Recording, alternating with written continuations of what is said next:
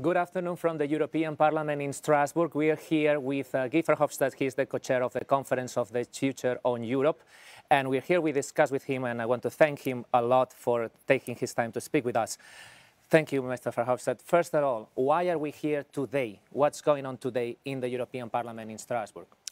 It's in fact the second plenary of the Conference on the Future of Europe. And the plenary is the gathering of all the representatives of the citizens of the European Parliament, national parliaments, Commission and Council. So in total more than 400 representatives, including citizens, who will decide on the future direction of the European Union in the coming months. Today, especially organized in different working groups by different topics. Are you yourself in any of them? Yeah, I'm in the education, culture, youth working group. What is in fact the most promising working group because it's about the future. We are talking about education, culture, what to do in sports also, what to do on in youth. In fact, it are all items that are normally not discussed in European politics, because education, culture is by member states. By member states, and that continues to be by member states. But we all say, and we all have the opinion that there is some common civilization, so a common culture in Europe, and that we need to use that more as the basis for our action.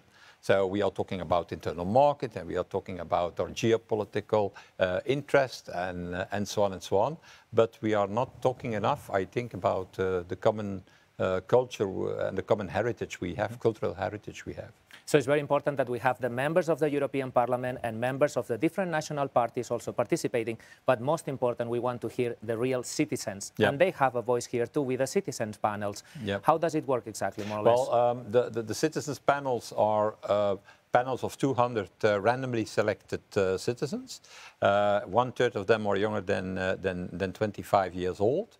And they discuss together the recommendations that they want to make on the different topics of Europe.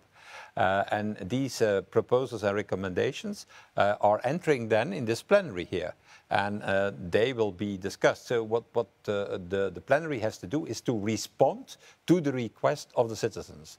And citizens will be participating in this exercise. So it's not a listening exercise. It's not what we do normally with the Eurobarometer or with citizens dialogues or with any other survey we are conducting in Europe. What we do here is an active participation of citizens in the decision-making process. It's for the first time we do that. It's for the first time we do that certainly on a transnational, on a pan-European level, because such citizens conventions or panels exist already in countries like Ireland and France and so on. But for the first time we do that and organize that on a pan-European and a transnational level. It's again, it's not a passive listening exercise. So it's the active participation of citizens in the decision-making process. And yeah, after the first citizens panel, it was already after the first citizens panel, there were some citizens who were asking that it would be a permanent system, that every 5 years, or every 2.5 years, there would be an exercise like this. You initiated the Conference on the Future of Europe at least 5 years ago or more. How do you feel now that finally, after the, well, let's say end of the pandemic, or we're almost through it, that now is finally taking place? How do you feel yourself personally? I'm pleased that it is happening, because we were talking about this but naturally the success of this conference will not be determined today by how many people know it, how many people talk about it, how many people even participate to it, because there is also the possibility on the digital platform of the conference to participate individually and to give your own opinion about what is happening here. I think that the success will depend a lot about the outcome. In what way the conclusions of this conference will change the the policies and the institutions inside the European Union, because it's clear that the European Union of today is not fit for purpose. It's not ready. It's not updated. It's been a while for the 21st century. The fact, for example, that we still decide our foreign policy, to give only one example, with unanimity, makes that we are not capable to react immediately to what is happening in the world. Also, the whole question about the fact that we still not have one leadership in the European Union. And we have a President of the Parliament, President of the Commission, President of the Council, that leads to problems like Sofagate. Everybody remember that incident. So we need to solve that. So there are many of these questions that need to be tackled, and we hope that with the active participation of citizens, we can come further in our proposals, in the boldness of our proposals, than we did until now. We are actually saying that citizens, some of them have been selected to participate physically here, but there are other ways, as you mentioned, that citizens themselves, any one of you watching us at home, can really participate going to the website of the Conference on the Future of Europe, and also in our own Renew Europe website that we have. We created one specific table. We're going to have discussion tables ready in 25 member states, and you can be there. You just have to go to our website, which is linked in the live session that we're having, and you can participate. So you're not late. We still have a lot of months to go with the Conference on the Future of Europe. And every proposal that is put on these platforms will be taken into account. So there is a whole system behind to put together all these ideas and to put them then as proposals into the conference or into a citizens panel that is organized. So even an individual opinion can go through the conference and be on the table of our discussions. It's very important, obviously, that everyone here and you are home take care of the conference and participate, because there are so many things Europe is going through. Climate change, we're still recovering from the COVID-19 economically.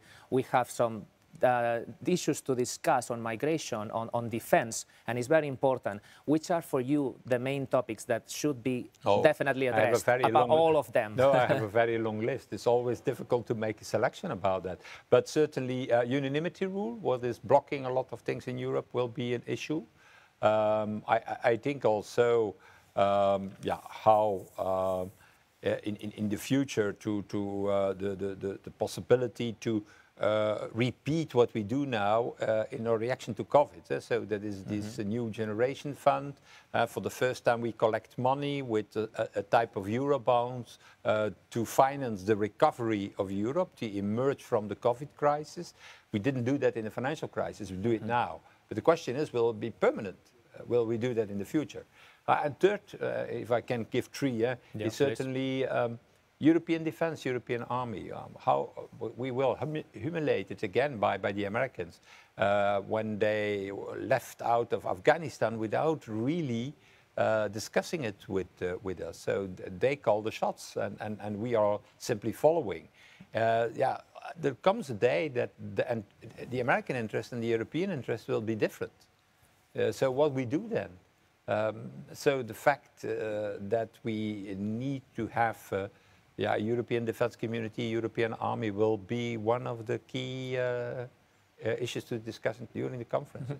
So as you said, all these ideas, all these proposals, they will be together. What about the treaties as such? Because as you said, we need to update it. Europe at the moment is not fit. There was nothing on digital in the latest treaties. Is it maybe the time to go further and put all this into something more? We didn't talk about treaties, but it's not excluded to change treaties, because we are in politics, so when you don't forbid something, it's allowed. So, exactly. And it could become legislation, all these proposals. It can become legislation, or it could even lead to a treaty change. But we didn't start a discussion in the conference with the question, do we need to change the treaties or not? Because in fact, to change the treaties, that is a secondary question that is the consequence of what you want. If you want to do a number of policies, to want to change Europe, and you agree on that, then the second question comes, how to achieve it. And if it is necessary for that to change the treaties, we need to do it. If it is not necessary to change the treaties to achieve that goal, we don't need to do it. So, but that's the question that comes after the conference. It's not good. What we didn't want to do is to start the conference with an ideological principle discussion about treaty change, not treaty change, and nobody will discuss really the content of the European Union because we are busy with that question. This could be the foundation of further changes. That could be. That could be. It depends completely on the outcome of the conference. That's why we need everybody to participate. And as we said, not only politicians, citizens at home, you can organize your own events, you can put up discussions together to make part of it. What do you think is one of the main topics that can make people really be interested? Because at the end, we're all affected, as I said, climate change and our pockets, economy. So we really believe that people should participate. What would you tell the citizens who are watching us at home to engage on the conference? That sovereignty today on the national level is a very, limited thing. So sovereignty means that you have the grip on your own life, that you can decide on your own future. But today, in the world of today, that cannot longer be organized on a national level. That needs to be organized on a continental level. We have to deal with the Chinese, we have to deal with the Americans, with the Russians and so on. If you want to deal with them and if you want to prevail, let prevail our interest, we need to do it together. So what most important is that people understand that national sovereignty has its limits. The best way to achieve our goals and to defend their interest is to do it on a European scale, so a shared sovereignty. And therefore, it's necessary that people become more involved into European politics, because more and more decisions will be taken on the European level, on the continental scale, to defend our interests against Chinese, Americans, Russians, and so on. So therefore, it's important that they engage in these debates on European politics. Then we have obviously our own interest on the conference on the future of Europe is that in a productive way, everybody contributes to make an EU, a European Union, better. But what happened with those who don't want to have a European Union, that they are creating like liberal states, and we have issues in some countries that they want to destroy the whole project. Can they take them into account somehow to see what they want? Well, look, my feeling is that most people, also people who are very critical towards the European Union, love the European project as such. The problem is not Europe as project. The problem is how we translate it into reality. There is a lot of support for the European project still. It's growing even. Yeah, if we see Eurobarometer or any others, it goes up. So we see especially more, after Brexit. After Brexit, we see more and more people backing, in fact, the European project. But there is an enormous criticism by the citizens towards the way we translate that dream, that project, into reality, into the European Union of today. And that is so very critical voices will be heard during the conference. So I'm very critical myself towards the European Union. I'm always saying that I'm maybe the first Eurosceptic of all, because I don't believe that this European Union can survive the 21st century. But that said, what we try to collect is not negative voices who want to destroy Europe. What we want to collect is the positive criticism. So, what are people? What do people want really? What they want to change in Europe? How they want to change it? That is what we want to collect and to use this as the basis for further reforms. Now we have a couple of questions of the citizens who are watching us live at the moment. One is Christine, and she's asking for your opinion on why don't we have a European Commissioner for Internal Affairs, like it exists a minister in most of the countries. Yeah, in a certain way you have that, because there is a commissioner responsible, for example, for migration. And a minister who is responsible for everything what has to do with police cooperation and so on. But it's true that we need a more clear division of labor inside the Commission in general.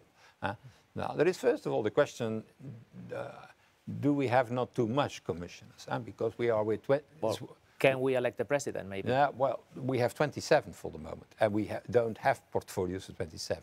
I'm always thinking that instead of having an obese European Commission of 27, where the chair is not elected directly or indirectly by the citizens, would it not be better to have a small European government, with the name government, with, for example, 12 or 15 ministers, and the head of that government is directly or indirectly, through the elections, designated by the citizens, like it is the case in every country. Like it is the case in every country. That would be a better way to do it, and instead of having the situation today. And one last question I have also for one of our citizens watching is from Clement. And he said, what is the most exciting proposal that citizens have put forward and that you're aware of? Oh, the most... And anything that you recall that thought, that's a really great idea, we should go. Yeah, but what I have felt until today as the most pressing is something that I never expected. That is that the European citizens say, why are we going to start the European army? Because what a waste of money we are doing today by doing it 28 times. So it's not maybe exciting, but it's absolutely necessary, I think, to do so. But the citizens' panels are still running, so we will only collect their proposals in this plenary session, but in December and in January. Then the representatives of the citizens' panels will come and tell us what they want, and then it will be, give the possibility to the MEPs, European Parliament, national parliaments, national governments, to react to that. They will be obliged to react to that. Okay, that's good. Thank you so much for your time. You're a very busy person chairing the conference every few weekends here in Strasbourg. And for you at home, remember that, as we said, citizens can participate. And actually, if you go to engage.reneweurope.group.eu, you can participate and register to take part of one of the discussion tables that will take place in December in different places around Europe in your language. And you can take part, you will be heard, and Mr. Verhofstadt will hear your proposals as well. So thank you so much again for your time. And all of you, stay tuned because we still will be here. Tomorrow we have the plenary session right here in the hemicycle, and we will be giving you all the information that you need. So thank you so much. Thank you, sir.